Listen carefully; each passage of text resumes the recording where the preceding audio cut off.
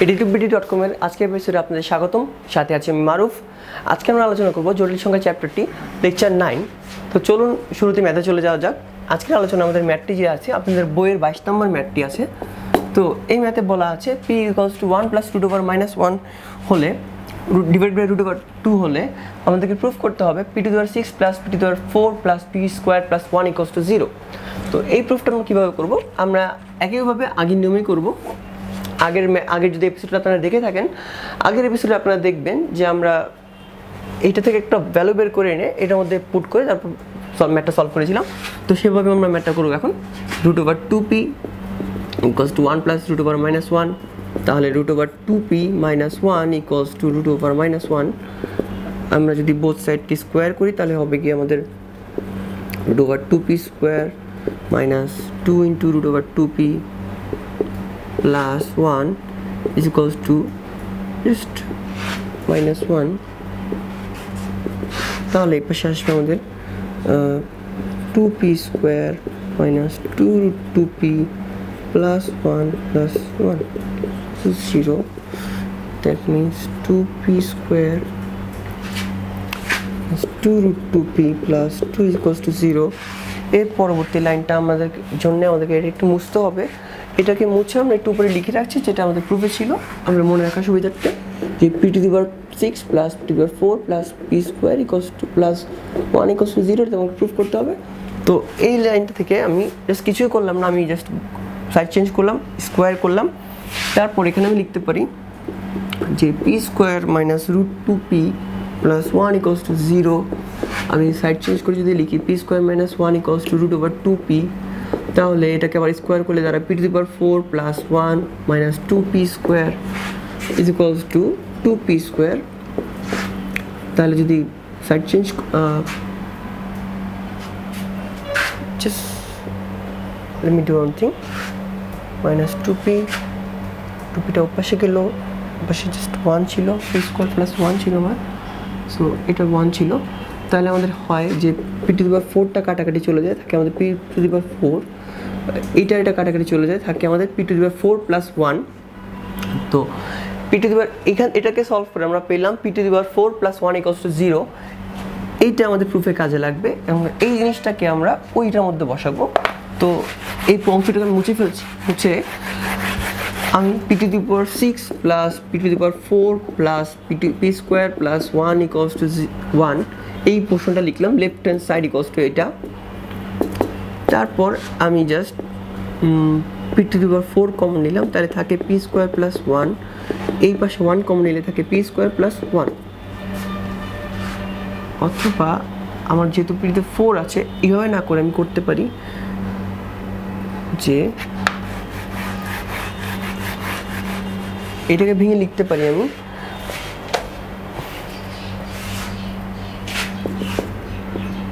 যেহেতু p⁶ ছিল, p⁶ + p²,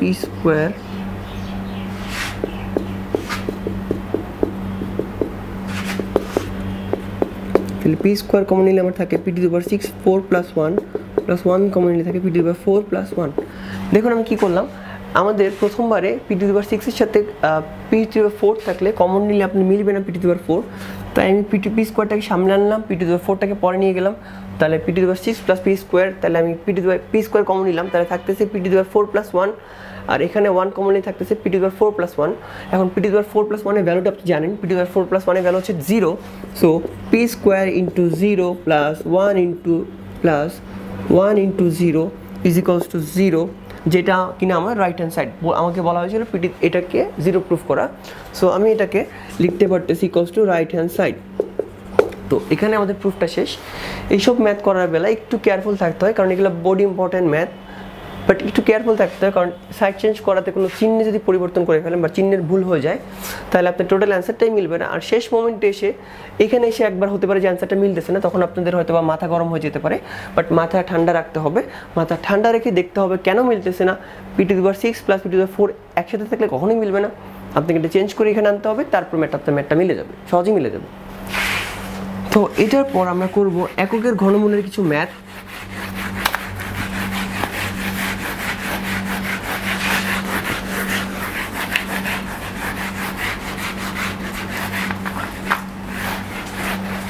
সেই ম্যাথগুলো আপনার চ্যাপ্টারে 16 নম্বরে আর রয়েছে, 16 নম্বর কিছু ম্যাথ রয়েছে, এককের ঘনমূলের 5 থেকে 6টা ম্যাথ রয়েছে।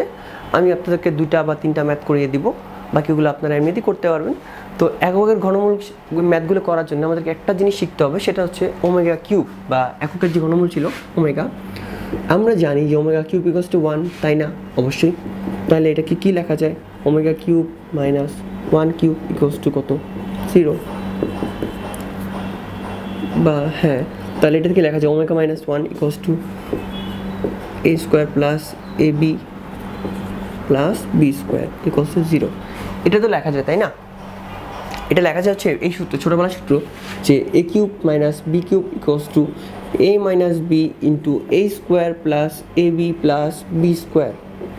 তো দেখুন এখান থেকে এটাকে সলভ করলে ওমেগার যে দুটো ভ্যালু আছে ওই ভ্যালুগুলো পাবো, সেইটা আমাদের মেন উদ্দেশ্য না। আমাদের উদ্দেশ্য হচ্ছে এখান থেকে আমরা কি লিখতে পারি, যে 1 plus omega square equals to 0, এই জিনিসটা আমরা পাই। তো এই জিনিসটাকে আমাদের কাজে লাগাতে হবে ম্যাথে, এবং ওমেগা কিউব ইকুয়ালস টু 1, এই দুইটাই আমাদের কাজে লাগবে 16 নম্বরের ম্যাথগুলো করার জন্য। তো চলুন এখন ম্যাথগুলো করা যাক, 16 নম্বরের ম্যাথগুলো করা যাক।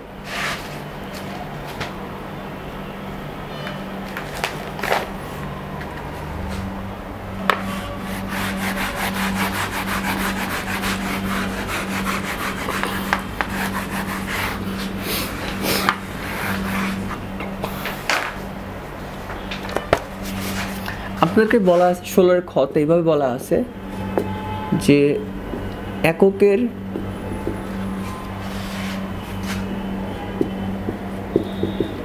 একটি জটিল ঘনমূল ওমেগা হলে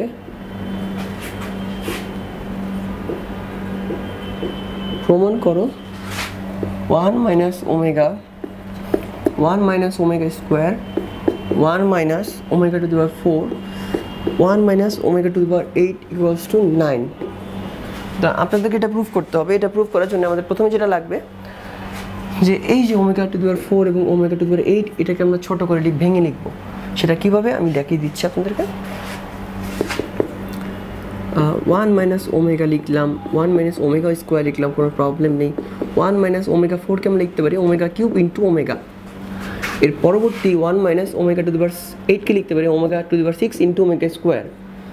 আপনাদের হয়তো বা মনে আছে কিনা আমি জানি না, আমি আগের পর্বে বলেছিলাম omega to the power 3n equals to 1, তার মানে omega cube equals to 1, omega 6 equals to 1, যেহেতু 3 ইন্টু ওমেগা 6 মানে হচ্ছে আমার ওমেগা স্কোয়ার, এইটা ইকুয়ালস টু 1 অবশ্যই।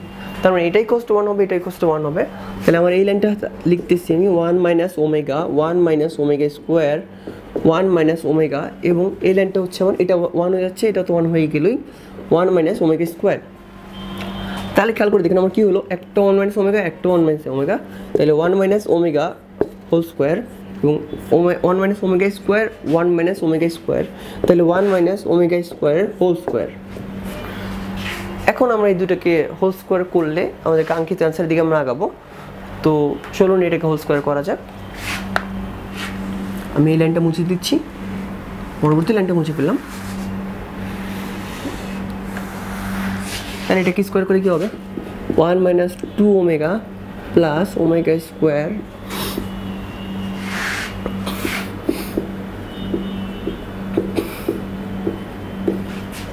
এটাই হওয়া উচিত। 1 plus omega square minus 2 omega 1 omega to the power 4 plus 2 omega square. তো এই লাইন থেকে দেখুন আমরা কি লিখতে পারি, এই লাইন থেকে আমরা লিখতে পারি আমাদের যে প্রপার্টি ছিল 1 plus omega square equals to 0, সেই লাইনটা আমরা লিখতে পারি কিনা সেটা দেখতেছি আমরা। তো এখানে আমরা যদি লিখি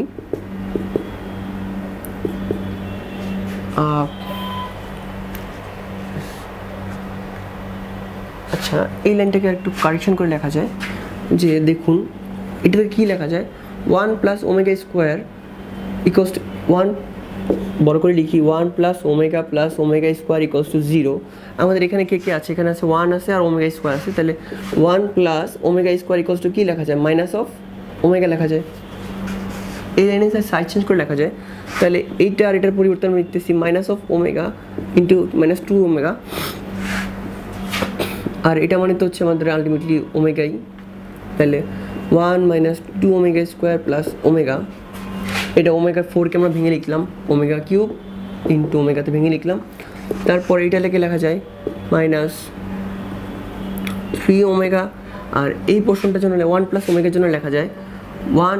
তাহলে এই লাইন থেকে কি লেখা যায় যে 1 প্লাস ওমেগা ইকুয়ালস টু কত, 1 plus omega equals to minus of omega square. তাহলে এখান থেকে আমরা লিখতে পারি minus of omega square into -2 omega square. পরবর্তী লাইন আমাদের লেখা যায় যে -3 ওমেগা ইন্টু -3 ওমেগা স্কোয়ার। তাহলে আমরা লিখতে পারি 9 ওমেগা কিউব, আর ওমেগা কিউব মানে আমরা জানি 1, সো এটা অঙ্কটা হয়ে গেল 9, যেটা আমাদের প্রুফ করতে বলা হয়েছিল এটা ইকুয়ালস টু 9। সো এটাই আমাদের রাইট হ্যান্ড সাইড অ্যান্ড ম্যাথটা প্রুফ। তাহলে আমরা কী করলাম ম্যাথটাতে যে করলাম, প্রথমে আমরা ওমেগার যে বড় পাওয়ারগুলো ছিল ওমেগা টু দি পাওয়ার 6 বা ওমেগা টু দি পাওয়ার 8 ওগুলোকে 6 বা 8 ওগুলোকে ভেঙে লিখলাম।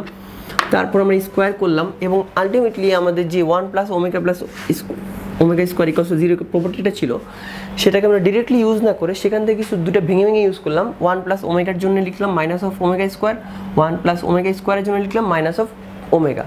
তো এইভাবেই আপনার ম্যাথগুলো করবেন। আমি আরেকটা ম্যাথ করে দেবো।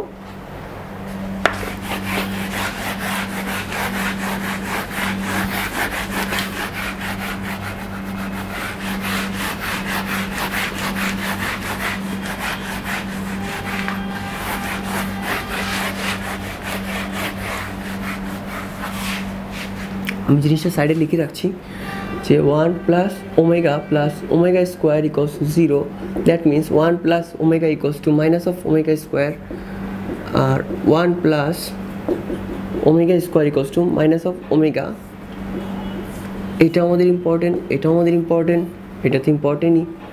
আর সাথে লাগবে omega two cube equals to 1, omega to the power 3n equals to 1।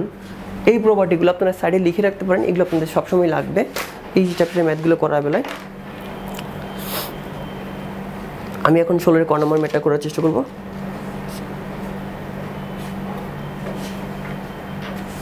ম্যাথটা আমি তুলছি 1 minus omega plus omega square এটা whole square plus 1 plus omega minus omega square তার হোল স্কোয়ার